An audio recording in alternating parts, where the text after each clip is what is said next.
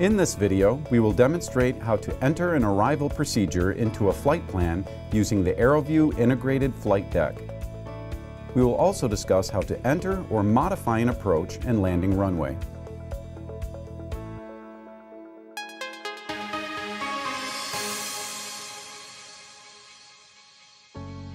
When part of the ATC clearance involves an arrival procedure, it should be entered when creating the flight plan prior to departure.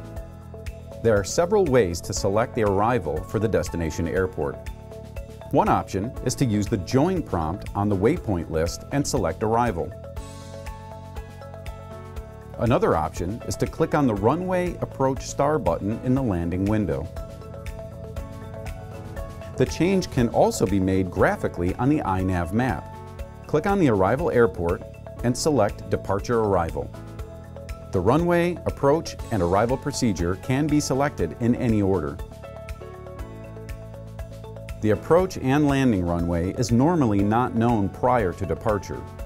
To accommodate this, an arrival procedure can be entered without an approach and landing runway.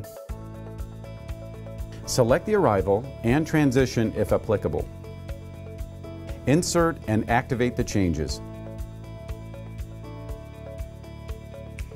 Then review the flight plan.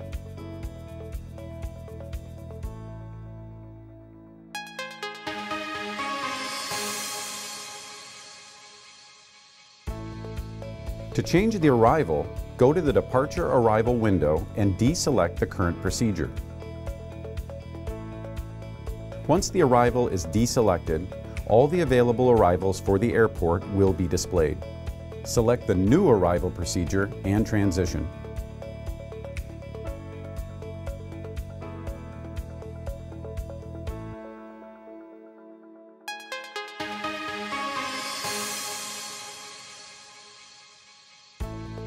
To enter the approach and landing runway, access the Departure Arrival window for the destination airport. Select the expected runway. This will narrow down the approach options. Then select the approach and transition and insert them into the flight plan.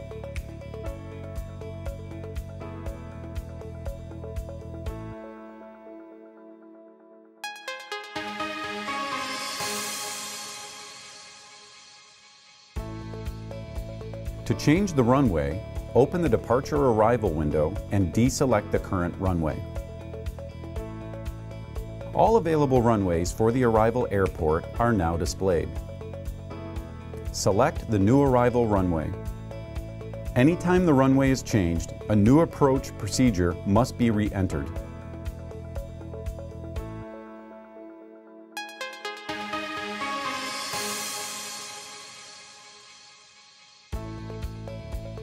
When expecting vectors for an approach, select Vectors as the approach transition. This creates a waypoint labeled Fly Vectors to Intercept. Approximately 15 miles from the Fly Vectors to Intercept waypoint, the Activate Vectors prompt will be displayed. When ATC begins issuing vectors for the approach, switch to heading mode and click on the Activate Vectors prompt.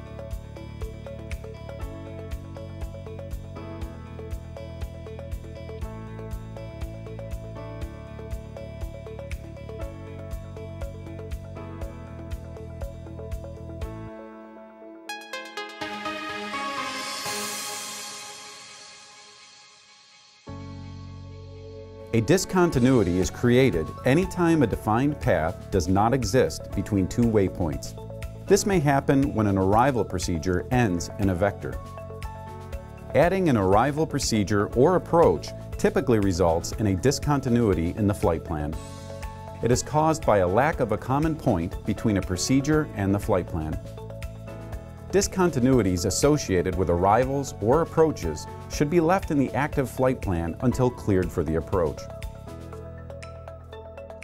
Once cleared to do so, the discontinuity can be deleted just like any other waypoint. This has been an overview of entering arrival and approach procedures on the AeroVue integrated flight deck. Please refer to the Aircraft Flight Manual for more information.